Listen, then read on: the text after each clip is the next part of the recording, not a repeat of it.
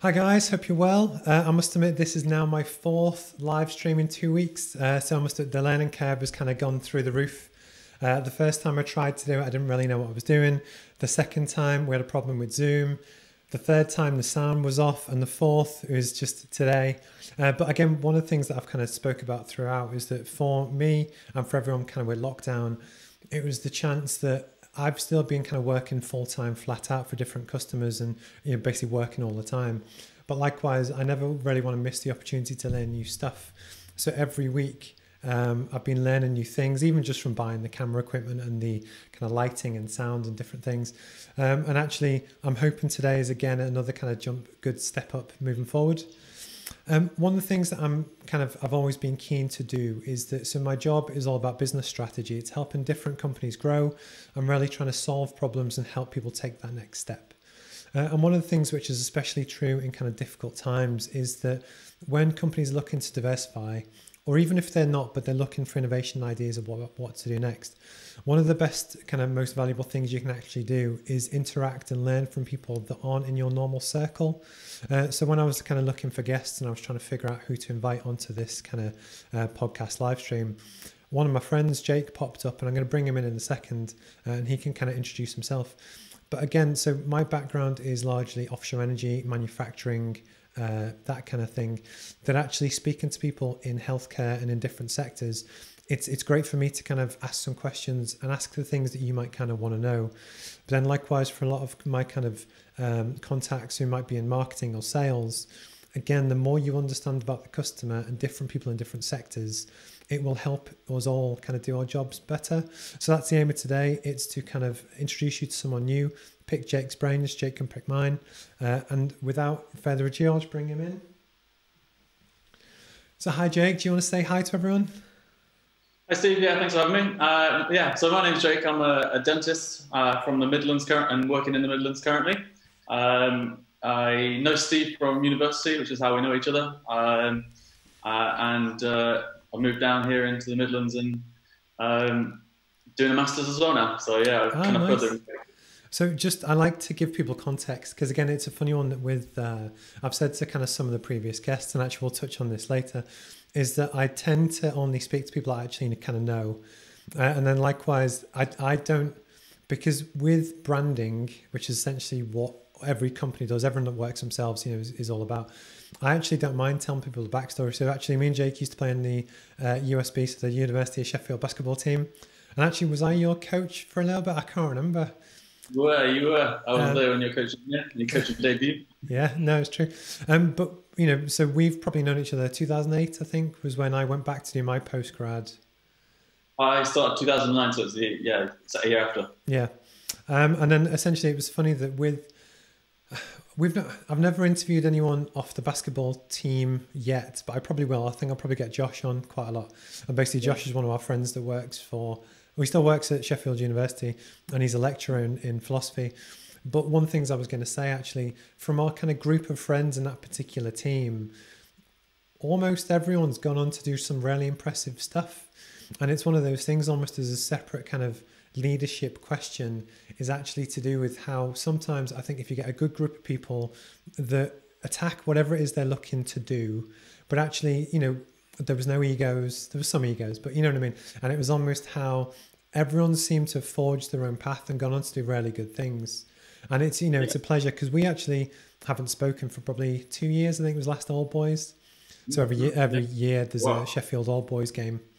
Where we kind of go back and play and get drunk for a weekend and stuff. And it's, I'm now easily the oldest. I was the oldest anyway. So actually I couldn't make it this year. But anyway, regardless. So Jake, do you want to kind of tell people what you do? So I'm a dentist. Like I say, I work in the Midlands. At the moment, I work in general practice. I work in mainly private dentistry now as well. We do a little bit of NHS work for children mainly. But it's mainly, like I say, in a private setting. And I split my time over a couple of practices where I basically get to treat lots of different patients. And at the moment in my career, like I say, I'm back at university again, doing a master's degree so that I can start to just specialise a little bit more. So, okay. So do you mind if I unpick this a little bit, just because it's both interesting? Yeah. Actually, it's almost part of the background. So we'll start on the masters, because again, a lot of my kind of audience and people I speak to, quite a few do things like an MBA, where they've obviously had some sort of career, then they're looking to make that next step. And actually one of my former guests, Ashley, did exactly that. So for yourself, you were qualified into dentistry, you should qualified dentist, and then this was to make the next kind of step up, is that right?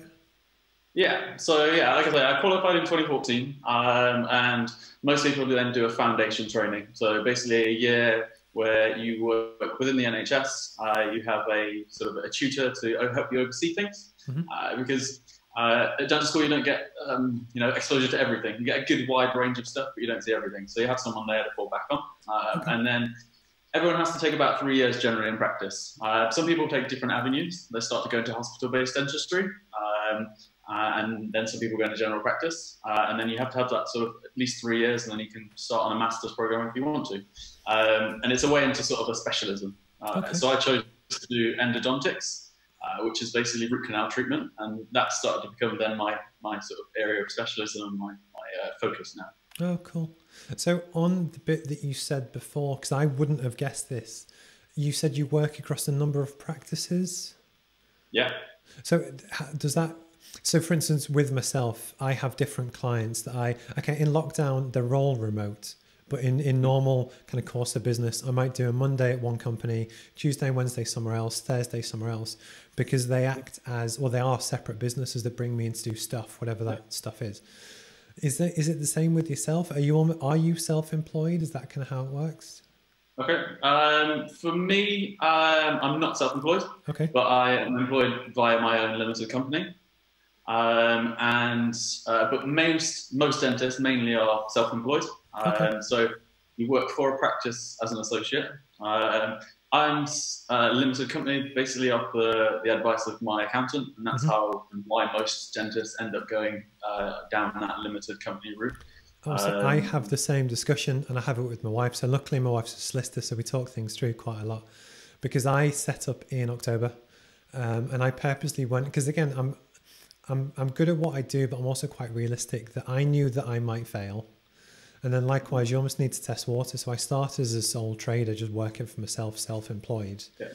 And then actually touch some wood. I'm now at the point where I'll be registering for VAT at some point, which is, good. It's a big milestone that I purposely didn't want to do it early doors, because again, I might never have got to that point.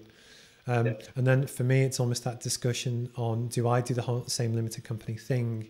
Just because it's what I do, there's limited risk. I don't necessarily own stock or property or bills or whatever. So I'm still kind of thinking that one through. So, out of interest, is it because you act on people that there's a potential, at least in insurance risks? Is it to protect yourself? A little bit, yeah. We all have professional indemnity or insurance on that basis, regardless. So regardless of how you operate as a sole trader, as a an employee, or like I say, as a self-employed, we all have that indemnity anyway. Mine was basically on the basis of financial implications mainly. It's the difference between being self-employed and a limited company. It's not as obviously as it was previously. And everyone on dental point of view, I can say everyone's basis is how it works for them. And like I say, after a few years of being self-employed, discussing with my accountant, discussing what I wanted to do personally and the strategy going forward and how I saw my sort of career developing, we decided that limited route was best for me. No, I must admit it makes sense. It's just, but again, this is part of the beauty of it for me, because I like to, quite literally talk things through in a way that, nobody in my family before me had necessarily graduated from university. So again, that was a, learning curve. But again, I don't actually know anyone personally, family-wise, that has run their own business before. So I actually do ask friends and colleagues and different things. And almost because a lot of the people I speak to, I'd like to just share my own kind of journey, because again, that's part of for me, it's the authenticity about what I'm doing. But actually, I know that it'll help other people that are looking to kind of do the same. So out of interest, one of the things that, so my kind of the show, if you want to call it that I kind of do is always kind of to do with business strategy and almost how you think through different business models and almost, how people grow kind of moving forward. So for yourself as a dentist, if you ignore the technical side of it in terms of actually fixing people, Yeah. do you still have to consider all everything to do with sales, marketing, branding, that kind of thing? Yeah, definitely. So I think this is more of a modern day way of thinking of it. Traditionally, the associate worked for the practice. The practice took care of all the marketing. They did all the business side of it, the sales side of it, and that was the kind of traditional model. I think nowadays, especially with the rise of corporate dental practices, sort of buying up all the single-handed or the small businesses, Yep. dentists are a lot more becoming a personal brand, I suppose. I guess, which is where it throws similarities in with yourself. Is a lot of dentists are branding themselves, and it's something that I'm doing as well. And so, trying to become my own sort of entity and branding it as me working in that practice. Exactly the same. Because it's almost, for me, is that when my 3 previous jobs, actually I'm going to be careful what I say here, but there's a reason why I chose to work for myself. And again, it's almost the way I kind of try and articulate it is, although I officially launched as people could hire me as of October, arguably I've been building my brand for the last 10, 12 years. Everything from all of the videos and, you kind of posts and different things, because actually people hire you as opposed to just the brand is the way I kind of see it. So I completely 100% agree. So out of interest, and basically what I want to do is almost pick your brains. What do you see as the main drivers? And actually an interesting question. Who do you actually target? Do you target practices who would hire you to do a job? And because that's what I do. Or do you brand yourself in a B2C kind of, for the end customer? Yeah, I'd say it was more of like a B2C because as an associate, we're working in a place. And so I think, again, that's why myself, it's a little bit different because I work in 2 practices, but basically for the same person. So we just work across 2 sites. Obviously, a lot of associates who take the same route as me will work with multiple companies. So a lot of our advertising and sales stuff is driven B2C because we're aiming at, you can say, directly at our patients. Yeah. So offering our services and what we do. And then we like to try and drive a lot of in-house stuff as well. So recommendations from patients, because in healthcare, that's still the biggest driver, although you can do the traditional marketing in that sense, and a lot of people are on Instagram as dentists now. It's a hugely popular thing, and Facebook and stuff. But yeah, I think straight to consumer for us is still where where that basis is. I'm just trying to think this through almost as a business model. So, for instance, my local dentist is the one I picked because it's local. It's almost a funny thing, because from a strategy point of view, imagine you had a practice, which I guess you kind of do. It's almost that balance of where. And most businesses, not all, most businesses want to grow.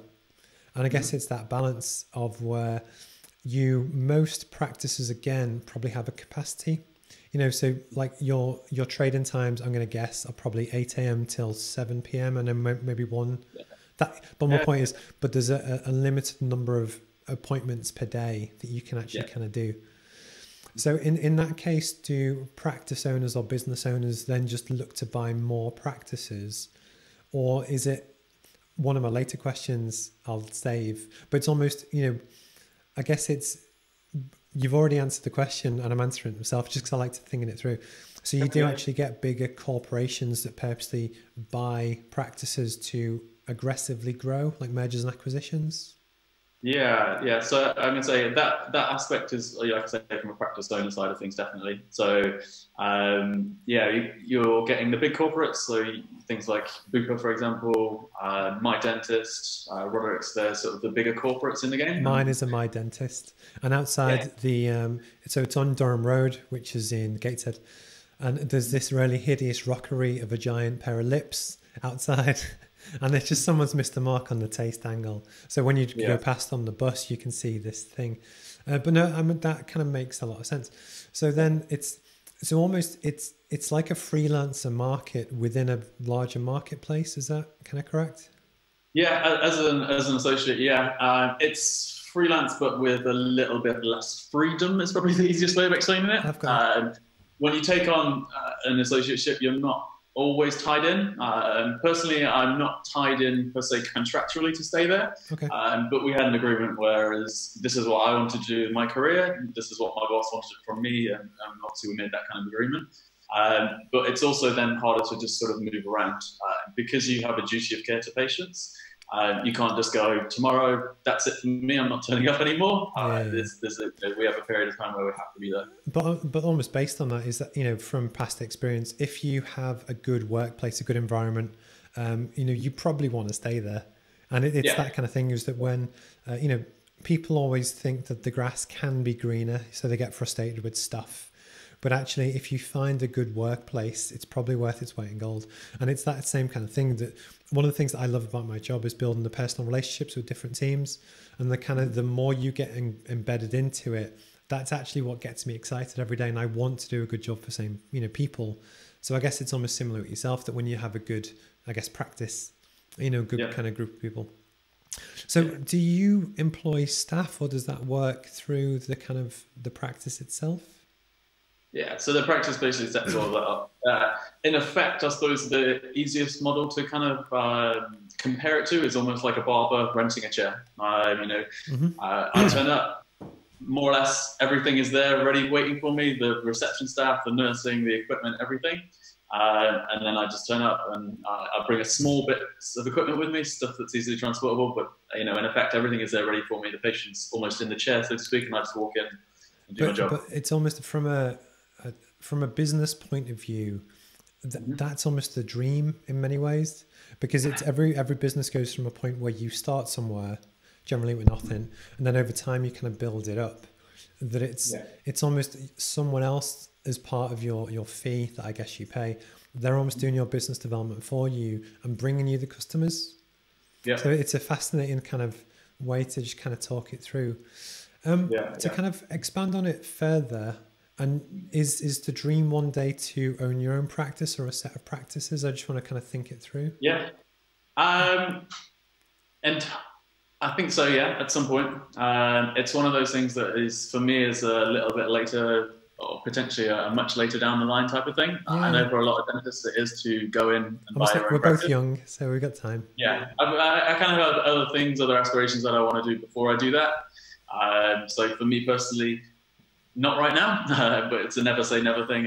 I did look at it a few years ago, so but then I decided the place, you know, the position wasn't right. Because this is almost where the branding piece comes in, because it's almost, why would people hire you as opposed to someone else? And it's almost, I think one of the mistakes that some people make is that whenever they start on their own, whatever it is they kind of go on to do, is that they go from a job, they quit the job, they start the new freelance, and then they start to promote themselves. Is actually what you want to start doing is building your brand years in advance and just getting out there, raising your profile, speaking to people. So it kind of does kind of make perfect sense. A lot of my kind of audience and background, and almost one of the things that I'm starting to get more into is tech. And this is in the northeast of England. There's actually a really big tech scene, much bigger than you'd think, actually. I don't know what the stats are, but it's really kind of growing and thriving. And one of the big things that a lot of people kind of look for is how you look to build a scalable business. And this is almost where you develop some sort of product, knowledge, or IP or app, where essentially you put the work in up front that is almost your branded product. And then it's the idea that you can sell it unlimited number of times for a limited number of effort, and therefore you can scale kind of exponentially. Yep. Kind of in healthcare, is there anything like that, or in dentistry? To scale like that, I think probably as an individual it's a little bit more difficult, because obviously we are one-to-one time basis, so I can't scale myself. I'd love to and make a lot more. Because I think from when I've followed some of your kind of Instagram feeds, but you have, and I might get this wrong, there's dentists that teach other dentists how to do like photography, is that right? Yeah. So that is a scalable thing. That courses are a big sort of avenue outside of dentistry. Obviously development of materials and equipment and stuff. So yeah, I know there's quite a few dentists that have that do things like that, or work with manufacturers to develop new products and things like that. Interesting. Like I said, the photography and the courses, that's a huge thing now. Probably COVID has probably helped some of that as well, because a lot of people have the time to develop those things now, and people, a lot of webinars are going out and putting information and stuff out, so that's going to help accelerate a lot of those things. But it's almost based on that. So before we came on, and again, I've known Jake for a while, I was showing him some of my setup that when lockdown happened, I knew I owned some of the kit, because actually I started my first photography company when we first met. So like 2008, 2009. So I've known how to do it for a while. But then a lot of the kind of business education stuff to help teach people how to grow and sell their companies is what I do day to day. So again, part of what I'm looking at is how do I do that? And now it's me adapting to do it from home. But one of the things I'm looking at is almost how can I, with the book, make packages, make it available. And for me, it's almost trying to, I want to create the world's best value training course. And this is to help people from all different sectors just make that next step. But it's almost my learning curve, probably a year before I even try and commercialize it, is this. It's one-to-one kind of stuff. And again, on the kind of the webinars and different things, it's almost, I want, as a branding point of view, to try and get the quality as good as possible. So I imagine for like a dentist, probably what would you say is the biggest buying driver for a customer? In terms of patients, you mean? Yeah, so when they're looking for a dentist, I'm guessing trust is something that you're really trying to get across. Yeah, I think, trust is probably the biggest thing. I think that's what makes or breaks all dental relationships. Yeah. Everyone talks about, that rapport that you build up with your patient, because things are inevitably going wrong or going to go wrong. Stuff's going to go badly in dentistry, as in all healthcare. So that trust is, I think, key, because if someone doesn't trust you, we're in a very personal, intimate business where in your face, and that's a really bad joke, but we are really, really in your face. And so, if that trust isn't there, and a lot of people are fearful for the dentist as well. A lot of people have that phobia of going to the dentist and seeing the dentist. That's interesting, because with, so if we'd start to bring this back to almost some kind of sales techniques, I'm sure you've seen Wolf of Wall Street. So there's a guy called Jordan Belfort who does that. So basically one of the sales techniques when you're almost, when you're trying to sell something to someone and they've had a bad experience in the past, it's called a buying wound. So what you're trying to do is overcome that, ideally with your marketing up front. So even before they get in touch, they've bought a car from Volvo before and they hated it. So if you want to try and sell them another car, you need to overcome in advance why that won't happen with you. And it's almost, again, with dentistry, there could actually be mileage within your marketing and your branding to address the fears that people have. So for instance, we have quiet drills. We look after our patients, we use anesthetic, and almost just walk them through the basics of everything that might stop them coming to you. Does that make sense? And we definitely. We do a lot on the patient journey, especially at our practice and things like that. It's looking at the whole journey, and like you say, from the moment they walk in the door, how do they perceive the front of the practice? How do they perceive how reception talk to them? Even down to the waiting room and stuff like that. And we do lots of things and small little things sometimes. And it's, the way things are laid out, the smell that the practice has, because no one wants to walk into that smell, that clinical environment. Because a lot of studies showing that smell is actually what puts people on. As soon as they smell that dentist smell, the fear starts. It'll be like a Pavlov's dogs type thing. That is, I never thought this through. This is very clever. This is why this is good. I know, people are nowadays getting, people are nowadays getting other people to design their practice outside of the traditional sense. So I know lots of people who've had hotel designers actually come and design the practice, so it doesn't feel or look like a dental practice. Because with, have you read any of Gordon Ramsay's books? There was one in particular that I picked up from my nephew's school fete for £1. And it basically went through Gordon Ramsay's early kind of career. And one of the big things that he did and really kind of made money from was that obviously he knows how to cook food, but actually he learned how to build and design restaurants. And now he has whole parts of his business that do very well, just telling other people how to make and design a kitchen and a restaurant. So actually that could be a scalable part of your business, is actually helping other people design their businesses. And it's just, but what you've said is actually fascinating. Can I dig into a bit more just on some of how general kind of dentistry practices work? Is that cool? Just trying to understand it. So for instance, do you balance your revenues between like a baseline NHS base load, and then do you make your kind of cream off private stuff? Is that kind of how it works? That's not how it works for me personally, but I know it's how it works for a lot of dentists. A lot of dentists, have a set amount of NHS work that they do. We call it UDAs, which is a unit of dental activity. They'll agree with the owner that you do this many per year, so basically April to April, you do that many, and then everything else then potentially becomes private. And so they can upsell, so to speak, to their NHS patients, selling them other options, other alternatives. Me, like I say, I work on a 95% private basis, so I don't do it in that sense at all. We see, I'm trying to think how many I see in terms of percentage of revenue on NHS, and it's somewhere between 95 and private. So a little bit different. What I was trying to almost do is that so for a lot of businesses, when you look into a lot of what I do is company turnarounds, but where you're trying to take a company makes X amount of profit and you're trying to make a lot more profit quickly, but then you're also trying to balance this with long-term stable baseline. And what I was almost trying to just investigate is almost for, say I'm going to pick a recruitment company, or it could be a manufacturing company. You almost have your larger volume baseload turnover that covers your bills, but you don't make a huge amount of profit on. But you obviously have the security that you have foresight on, kind of stuff going forward. And then actually you have the much higher margin, quick turnaround, cosmetic kind of stuff. But what's interesting is that almost every business has that. Does that make sense? So obviously from a dentist healthcare point of view, the similar model is the same as recruitment as it is in manufacturing. And it's fascinating to kind of pick apart. And then almost, I'm guessing you are in the higher value, better bit, which is where I'm trying to aim towards, that actually it's fascinating. And this is why I was kind of keen to pick your brains on it. Can I ask about kind of healthcare in general as a sector? So not necessarily just about kind of dentistry, but, kind of the whole kind of sphere in the UK. Just because it's a question that I don't know the answer to, but it's not a kind of a loaded question. What's your viewpoint on the kind of, when people say the commercialization of the NHS, what do you feel that is?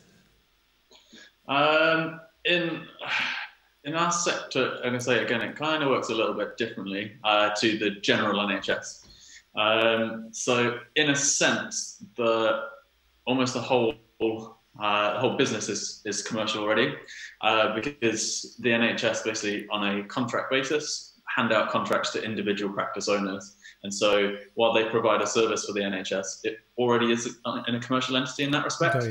So basically you get an agreed contract value for X amount of units, and you provide that unit, and then it doesn't matter, obviously to a certain degree, it doesn't matter how you provide that. So there's a huge swing in I would say the quality of NHS dentistry across the country, because it's a massive grey area, and there's lots of interpretation on the different rules and regulations that it all works at. And to be honest, I think most people would agree in dentistry, to a certain aspect, that parts of the NHS are failing, unfortunately. And a lot of that is down to kind of the funding aspect of it. The current sort of NHS contract was negotiated in 2006. And the world's changed a lot since then.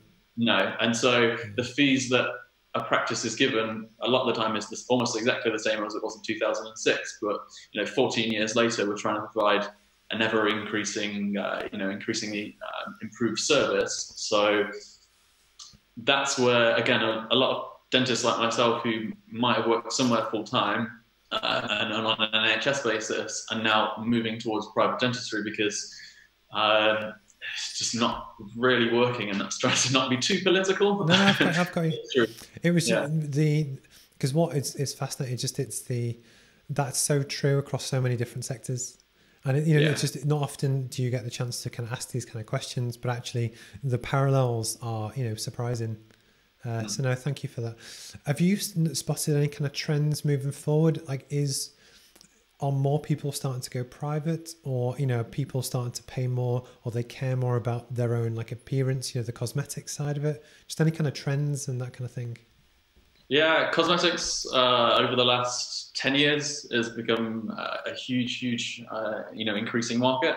Lots of adults are starting to be more aware of their mouths, be more aware of their appearance and things like that. So yeah, that's a rapidly expanding market, and dentists are not just doing the traditional stuff. They're offering more orthodontically driven stuff, so braces and things to adults. It's a huge market. Botoxes and fillers, all this kind of stuff. A lot of skincare regimes and stuff like that. So starting to move away a little bit from traditional dentistry in that sense. I'm just going to think out loud, but it's that balance of where, if with any business, you're always looking at the customer, and then what are the customer's pain points, and arguably what else can you sell them?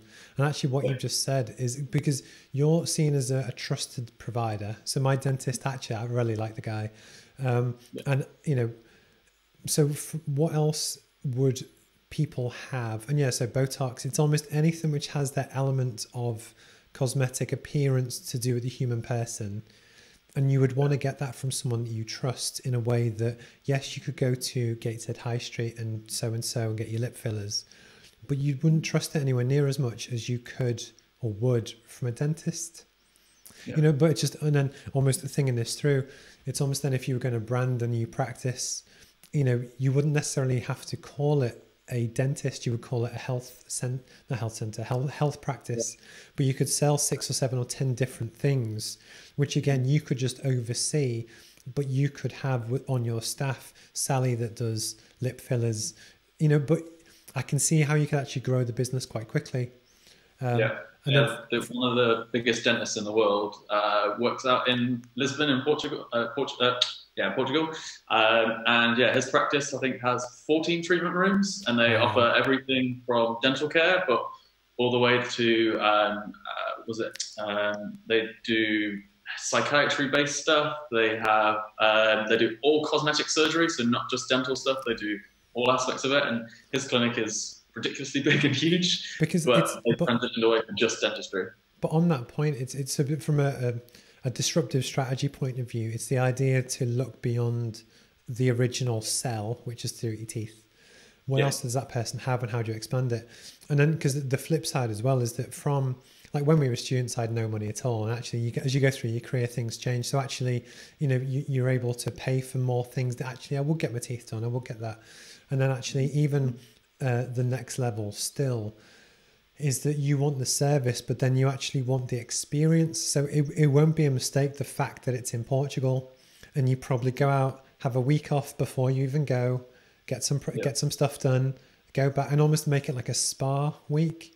But again, from a business point of view, you can take Jake's dentistry practice and then suddenly expand it and probably make it 3, 4, 5 times bigger. But that's how you can grow and scale when you've only got so much time yourself. I've enjoyed that. It's good.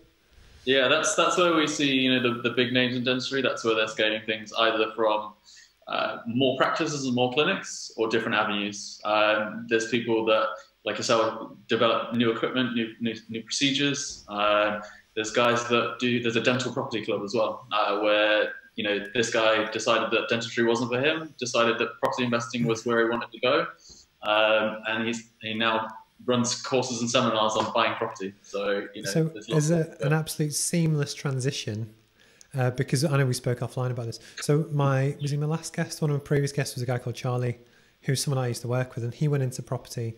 And is that almost a thing that and what I'm trying to do is almost from a different point of view. So you have, most dentist stroke business owners probably do quite well, that they then have spare cash to invest in different places. And it's almost then, yes, you could actually develop a whole brand based around being the specialist that helps dentists find property, it's trying to find your super niche. And then actually when you do your own marketing and promotion, actually being able to focus on different things. There's so many avenues that someone, yourself or whoever, could actually take their career from one area and actually go into 6, 7 other things. Have you ever explored property or looked at anything like that yourself, or only kind of at home? Or I'm currently looking into it. It's something my dad has experience in as well, on a very small scale. He is a joiner builder by trade, so basically started off buying his own rundown properties and started putting them together and trying to rent properties. And so it's something that we're looking in the next year to 2 years to basically start together in. So I'm very early in my kind of property journey, I would say, yeah, cool. Right at the very beginning. But it's something that, looking forward, that's one way that I want to kind of diversify my sort of portfolio in and work towards. No, that's cool. I'm conscious you're very busy, and obviously it's there's a lot kind of going on at the moment.